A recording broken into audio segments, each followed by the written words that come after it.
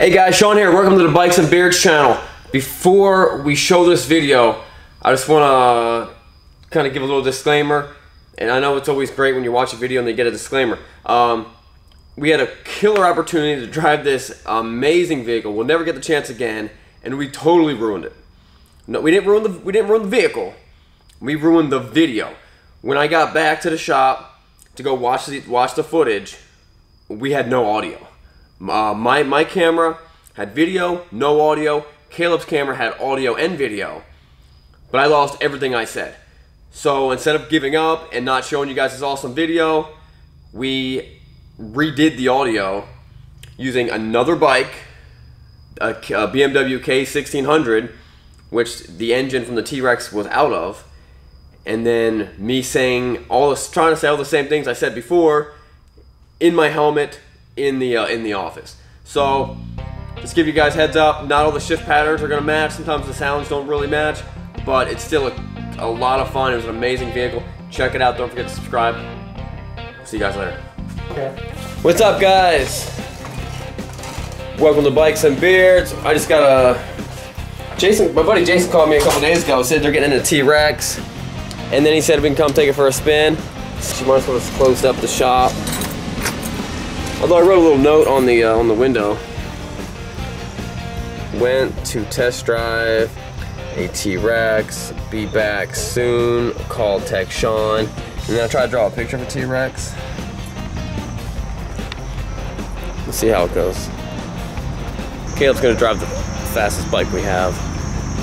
GSXR Suzuki 1000, and I, of course, I'll be getting there in my beautiful Lincoln. Spin, let's check it out. Dang. Can't back now. Akrapovic. Exhaust.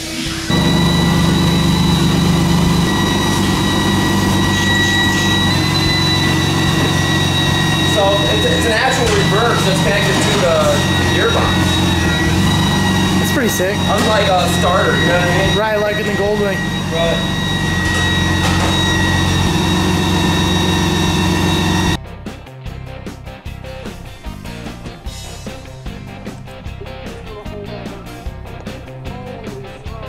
This thing cuts loose so easily. This is nuts. It's the first time I've ever driven a car with a sequential gearbox, and it just feels so, I mean, it's so tight. It's exactly how you would think it would feel, except I wish it had a little heavier and larger throw like the rally cars do. Let me get this thing started. The throttle is so sensitive, you know, because it's a throttle system set up for a car. I mean, for a motorcycle, and your hand's real sensitive. You put it on your foot, you're just revving it out like crazy. So that's a little getting used to. I'd be scared to start this thing on a hill, because you press it for 1 second, things revs up. This is such a wild sensation, because it's not the fastest thing I've ever driven.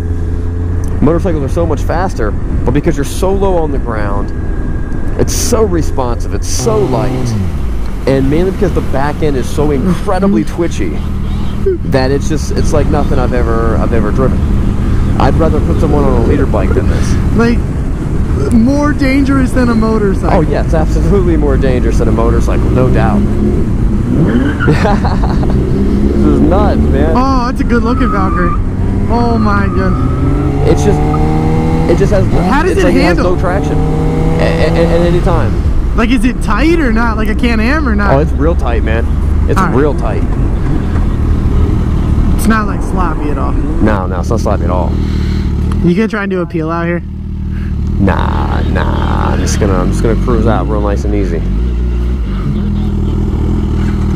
We're just waiting. I stalled it. It's so touchy.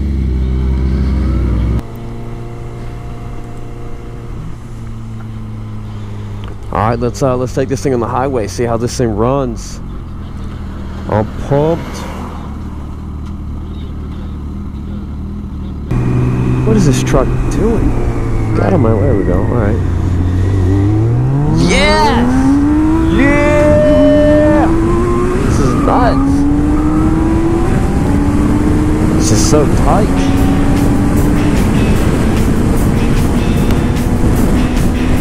Caleb, where you at?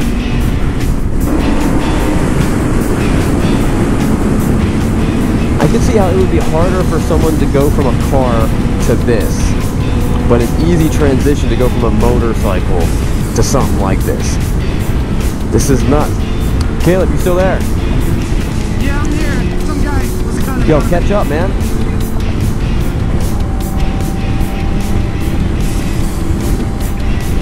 Like I said, it's like driving a go-kart. You're basically sitting on the floor. You're so low. This is the button for all the controls. This would be on the handle of the BMW bike. They turn it into a button. It's pretty sick.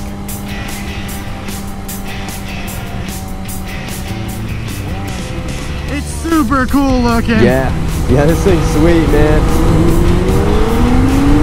Are you next? Yo, get next to me. Watch what I'm about to do right now. Yo, catch me outside. What's up? I said, catch me outside. Okay. Yeah!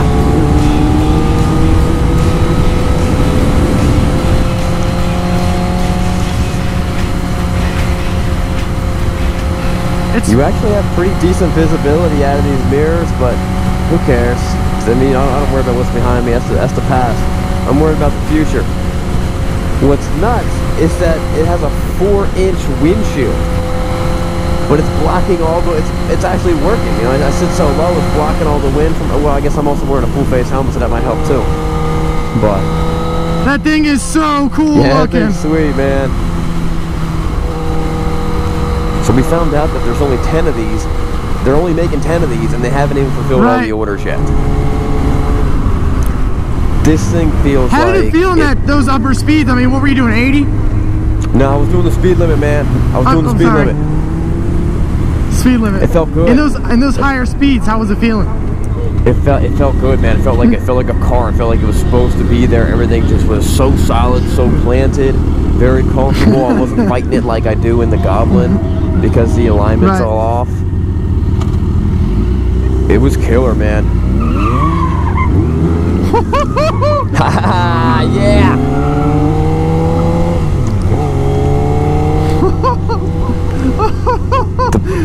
That entire, it doesn't take like any effort whatsoever.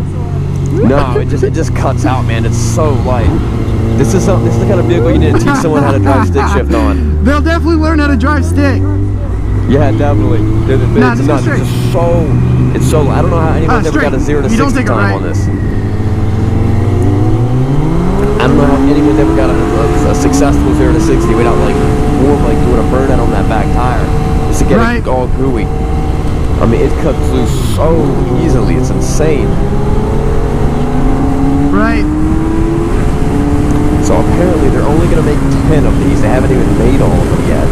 This thing's $70,000. How we got our hands on this thing blows my mind away. Like, it's just insane. We will never get a chance to drive this thing or anything like this again. I've only ever seen one. Right. Now, after riding it for a couple minutes, I did kind of figure out that, you know, my foot has gotten a little more sensitive to the very sensitive throttle. So I am getting that. But if I got stuck on a hill, I'd be tacking it out, dumping the clutch at 12,000 RPMs. Really? So something I gotta remember is that when I come up to a stop, it's because it's a sequential gearbox, you can't just pop it in neutral and then pop it back in gear. If you're in third gear and you come up to a stop, you gotta go second, first, or second, through neutral, and then first. And because it's a motorcycle engine, sometimes, you know, if you're on a bike, you gotta kind of rock it or something like that. So you have to, while you're coming to a stop, always downshift.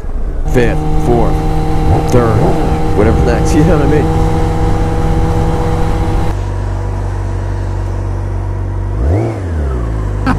Yeah, the aquapobic exhaust is sick, or as I used to call it, a buckaroo bitch.